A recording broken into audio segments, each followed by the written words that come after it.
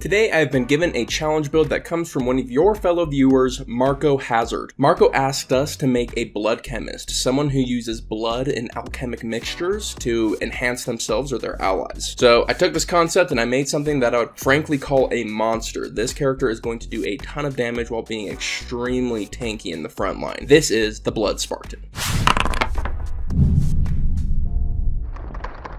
Before getting into the video, I wanted to shout out our sponsor, Obvious Mimic. Obvious Mimic is the creator of the Wolves of Langston. It's something that I've reviewed on this channel. I did the first chapter playthrough, and I loved it. It was a ton of fun, and it has the perfect atmosphere. They were really good at creating a tangible atmosphere, very descriptive, and it's perfect for Halloween. So if you want to enjoy a Halloween vibe solo adventure, I can't recommend the Wolves of Langston enough. Obvious Mimic also has some pretty awesome merch. I particularly like this I Am Not a Mimic shirt. You can find both the Wolves of Langston and their merch store in the description down below. Without further ado, let's jump into the video. The idea I was going for with the Blood Spartan is kind of like the old school alchemist, where you are injecting yourself with chemicals and going for a more martial element, but the idea is that you're like juicing yourself up, kind of like Hulk feeling, where you juice yourself up to be way stronger than you otherwise would be. As for our lineage, we're going to go custom lineage. This is going to give us a feat right out the gate, and we want to pick up the Polearm Master feat. We're also going to get dark vision from it, and that's going to help us out through the rest of our career. As for our stats, strength is by far the most important, followed by constitution, then probably wisdom, but there's an argument for intelligence, and let me explain that a little bit. As a blood hunter, normally your tertiary was going to be intelligence. However, they gave a variant feature that allows it to be wisdom instead. However, they don't really specify whether or not you can multi-class with wisdom if you choose to use that variant feature. I assume yes, and I assume most DMs are going to say yes as well. However, if they're sticklers for rules as written, they might say that you have to go into intelligence, and just so you know, either one you do is going to be completely fine. Going into intelligence isn't going to ruin the build at all. It just means we're going to have a slightly worse wisdom save. For this build, I'm assuming that you can go into wisdom as your tertiary. As for our leveling structure, we're going to do 1 level into fighter. We're then going to do 5 levels into blood hunter. We're then going to do 3 more levels into fighter, and the remainder will go into blood hunter. All right, let's get into the level by level breakdown. Usually I don't talk about background too much, but with this build I do want to mention it. I want to pick up the alchemist supplies proficiency from our background, and this is going to allow us to actually be a chemist and create potions and whatnot. Whether or not we're including our blood flavor in them, more of that will come later, but I wanted to pick it up here just to round out that flavor. I'm going to also be picking up a bunch of skills to round out that flavor, some of which are going to come from being a fighter, some of which are going to come from our background. I'm looking at athletics because we're going to be extremely strong, and so we're going to be doing athletics things. It's just going to happen. I want to pick up survival and perception because it synergizes with our first feature that we get from being a blood hunter, which gives us advantage on survival and perception checks to certain kinds of creatures. And then I want to pick up nature, and that's to represent us being alchemists, that we want to use that nature skill to create awesome potions, etc. All right, next up is level 1, and I just got to say, we come out swinging. We come out extremely strong. This level 1, we're going to have heavy armor, the best heavy armor we can get, plus defensive fighting style, plus a shield. So our AC is going to be 19 right out the gate, and will become 21 once we manage to get our hands on plate. Additionally, we're going to have the spear in our offhand, which is going to give us an attack and a bonus action attack. So we're getting 2 attacks at level 1, so we're going to be great there as well. We also come with con saves, which may or may not come into play later down the line. I'll discuss that when we get there. Level 2, we go into Blood Hunter and we get Hunter's Bane. This is going to give us that advantage on perception and tracking survival checks against Fae, Fiend, and Undead, which is fine. Those are common enemies, and so when it comes up, it'll feel good. We also are going to get our Blood Curse. I'm going to go with Blood Curse of the Eyeless. This stays away from our action economy of our attack and bonus action attack, and it uses a reaction instead and enhances our own defense as well as our allies. And having a 19 to 21 AC, this is really going to shine. There's definitely some flavor stuff you can do here. You can change your Blood Curse to being like a vial of liquid that when someone's attacking you, you open it up and it creates this like mist that makes you harder to hit. Have fun with the flavoring of being an alchemist mixed with a martial. That's kind of where this character shines. Level 3 or Blood Hunter 2 is a big level for us. We're getting a fighting style, and we're going to pick up the dueling fighting style. So we're going to get a +2 to every single attack we make, and because we're focusing on making multiple attacks, that +2 is procced more often. Crimson Right loves to be combined with as many attacks as possible, so we're really stacking the amount of attacks we have and making them extremely efficient here. I'm going to take the Lightning Right just because it has the best coverage. So at this level, level, we're going to be doing one attack that's 1d6 plus 1d4. Assuming we have a +3 to our strength, it's going to be +5 damage on top of that. Then we have a second attack that's 2d4 plus that same +5. Really strong.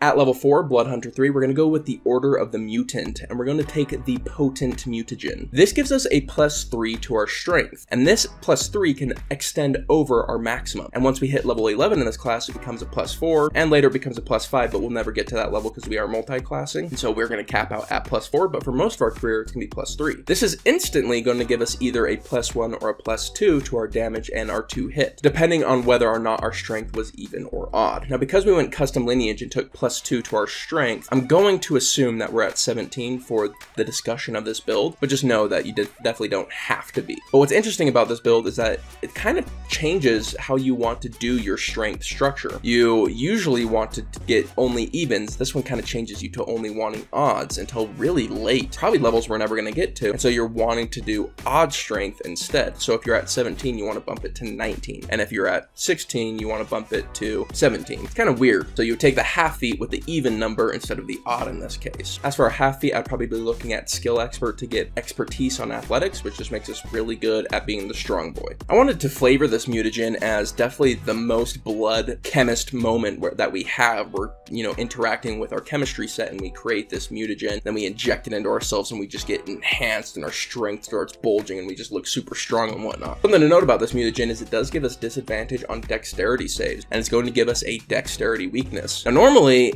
I don't like weaknesses, but I'm actually kind of excited for this weakness because I think dexterity weaknesses are fairly rare with the exception of like clerics, and so it's kind of fun to have that and be worried about those dex saves. So I'm honestly looking forward to it, but we will do something to kind of buffer that out later down the line. The other mutagens I would pick up would be ones that don't come up very often. The potency is what I'm going to be using almost always, but there's going to be certain days where maybe there's a day where we're not going to be getting into any combat and I'm fairly confident about that, and it's going to be social situations. I can pick up alluring to give us the advantage on our charisma checks for the whole day, making us much more of a face. And that's kind of the idea, is you want to have a customized potion for different days, but overall potency is going to be the standout for our combat potential. Level 5 is Blood Hunter 4 and ASI. We're definitely going to bump our strength once more. So I'm going to assume we're at 19 strength now, and the +3 is going to get us to 22 strength, so we're going to have a +6 to strength. Level 6, Blood Hunter 5. Once you combine that with the dueling fighting style, we're going to be doing 8 points of damage on every single attack before we even roll dice, and our dice are significant. Even more significant now that our Crimson Right dice has bumped as well. So our attacks are going to be 2 attacks that are going to be 2d6 plus 8 each, and then we have 1d4 plus 1d6 plus 8 as well. That's a lot of damage coming out. How much damage? Well, at 16 AC, it's going to be about 35 damage per round. Now that's a lot of damage! At level 7, we're bouncing back into Fighter. We're going to go pick up Action Surge. Our attacks are extremely efficient, and so we want to celebrate that by giving us more of them. We can do a burst amount of damage now. Level 8, we get Fighter 3, and we open ourselves up to a subclass. There are a ton of subclasses you can take. Echo Knight, Cavalier, Champion, Psy Warrior, Battle Master, Rune Knight. All of these you could do a fantastic build and all have their own niches. Some you would want intelligence, like Psy Warrior, you would want your tertiary to be intelligent instead of wisdom, but whatever the case is, you can find a lot of flexibility here. But personally, I'm going to be going Eldritch Knight. Why? Well, first off, we're going to be getting Absorb Elements. That's going to help us buffer this dexterity weakness that we have. Additionally, we get Shield, taking our already 21 AC to 26 AC when we really need it. And then we also get Find Familiar, which we all know is just probably the best first level spell in the game. So we're happy to pick it up here. At level 9, we're going to be picking up Fighter 4. This is going to give us an additional spell slot as an Eldritch Knight, and there's a couple different options we can do here. Something I want to mention is picking up Fey Touched here. We're going to round out whatever mental stat we want, and it's also going to give us either Hex or Hunter's Mark. Again, we are compounding the amount of attacks we're doing and trying to make them extremely efficient, so adding an extra d6 per attack is just great. It's an extra 3d6 per turn. We also have Constitution proficiency, so our con saves are going to naturally be pretty strong, on top of having a fantastic AC and shield to back it up. And we're also going to get Misty Step, which is just fantastic. It helps us in every regard. Another option, and the option you would go with if you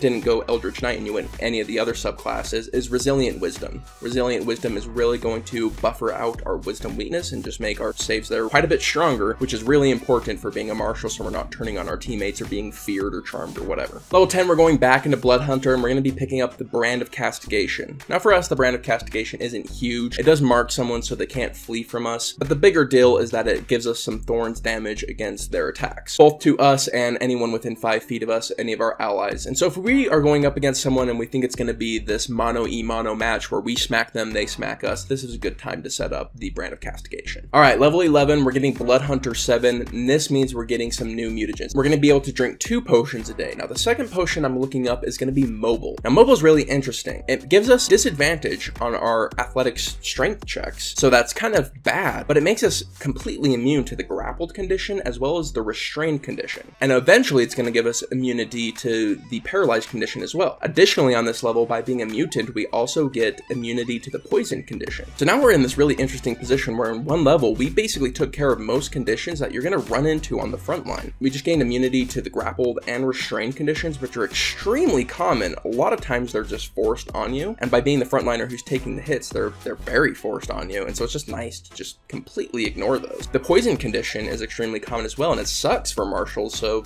us being immune to that is also very good. We're just going to keep continuing into Blood Hunter. You guys got it from here. We're going to eventually get to 24 strength. Our Crimson Right dice is going to keep enhancing, so our damage is just going to keep getting better and better. So what are we at the end of the day? Well, we're a bruiser. We just are statted out. We're not really synergizing with our team that much at all. We're basically just running in there and being massively tanky and hitting like a truck and just being a ball of stats that's running around and murdering people. And sometimes that's a lot of fun. Very simple, straightforward gameplay. Our weakness would be ranged combat. Our flavor is definitely kind of the Hulk out, inject ourselves with Venom Serum. It's very Bane-esque where you inject yourself, get super strong, and go do crazy stuff. Seems like a lot of fun to me. Can be a unique flavor. I want to give another shout out to our friends over at Obvious Mimic. Don't forget to check out the Wolves of Langston. It's an awesome adventure, and pick up a shirt while you're there. Alright, but with that, my friends, hope you have yourselves a wonderful day. I'll catch you on the next one. Peace!